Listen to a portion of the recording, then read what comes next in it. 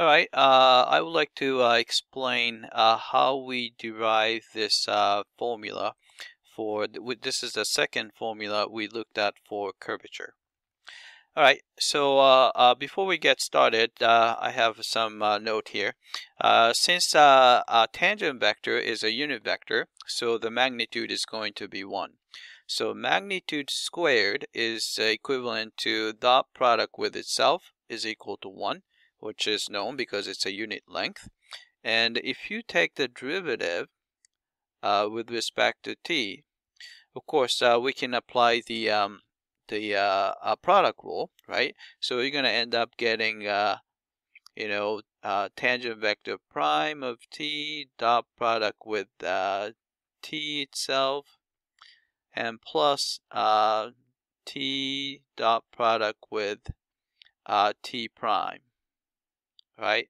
Which is just two of the same thing. So 2 times t of t dot product with t prime of t, right?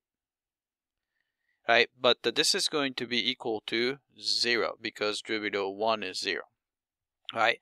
So which tells you that the dot product between tangent vector and its derivative is actually 0, right?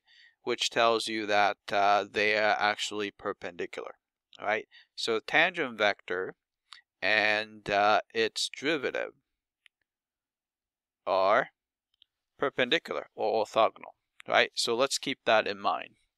All right, so let's try to establish this second formula we discussed in class. All right, so what we want to do is we want to show that this is going to be equal to, right? Remember that the definition of the curvature was dt over ds. Then we take the absolute value. And we found out that this is equivalent to derivative of t, tangent vector, then take the magnitude, divide by the magnitude of r prime. All right, so let's start with this. All right, so if you have r prime of t, right? Remember that the r prime has the same direction as the tangent vector. It might not have the same magnitude. So we can start with the tangent vector. This points in the same direction. If you multiply by the magnitude of r prime, then it becomes exactly the same vector because it points in the same direction and having the same magnitude. Right, so r prime of t can be written this way, and we know that the magnitude of r prime is the same thing as ds over dt, which we talked about that when we talked about the arc length function. Right, then you have times tangent function. Right, so if you want to take another derivative, r double prime with respect to t, you're going to get this, right? So we just apply a product rule. Derivative of the ds over dt would be a second derivative of s with respect to t, right? Multiply by tangent vector plus ds over dt times derivative of the tangent vector, right? That's just a product rule, right? All right, so let's look at this cross product here, see what we get. So r prime of t cross product with r double prime of t is going to be, all right, so we just have to distribute this guy, right? So here we have a tangent vector and the cross product with the multiple of the tangent vector. Remember that if you cross product with itself, it's going to be 0 because the sine of theta is going to be 0, sine of 0 is 0. So cross product, if you take the cross product between two vectors pointing in the same direction, you're going to get 0. So this times that is going to give you 0. Right? Then all you have to do is take the cross product between this guy and the second term, which gives us ds over dt. We have two of those, so we have to square that. Then we have to take the cross product between tangent vector and its derivative, right? So tangent and its derivative, in the note we figured that they are orthogonal, which means that they make 90 degrees. So if you take the magnitude of this cross product,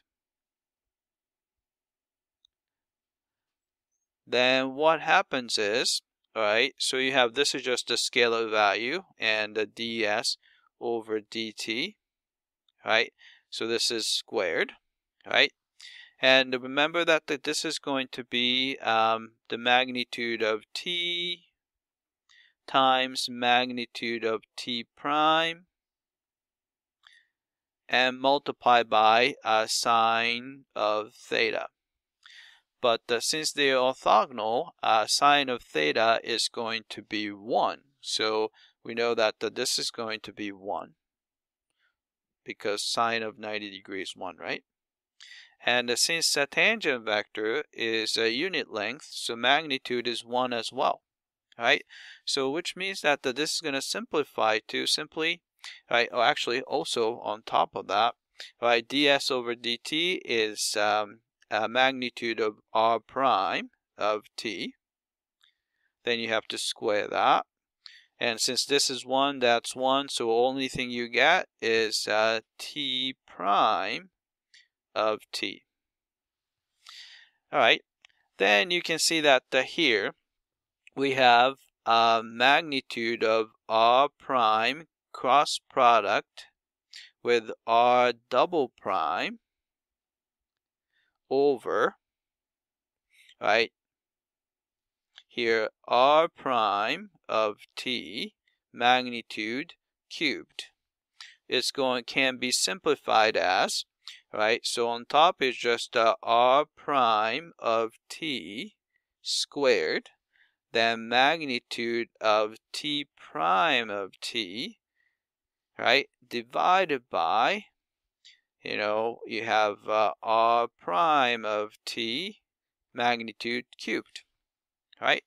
Then you can actually cancel this guy and two of those, so you still have one more left, and you end up getting magnitude of t prime of t over magnitude of r prime of t, which is exactly the expression for the curvature. So we get the curvature of t.